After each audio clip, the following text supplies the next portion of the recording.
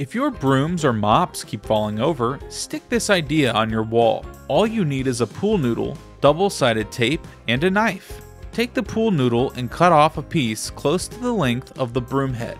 Cut the piece in half lengthways to make two separate pieces. Take some double-sided tape and securely fasten one half of the noodle to your wall. Now place your broom handle against the pool noodle, then tape the other half to the wall on the other side of your broom. Repeat to keep all your household cleaning supplies upright and secure. You can even use smaller pieces depending on the size of your supplies, but that's only